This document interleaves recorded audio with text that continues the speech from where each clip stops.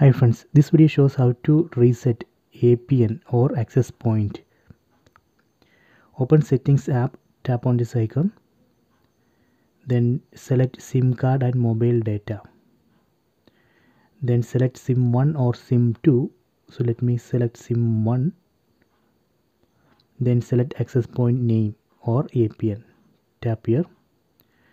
Here you can see one access point, GeoNet. I am going to reset. Tap on these two dots on top right corner. Then select reset access points. Then tap on reset access points.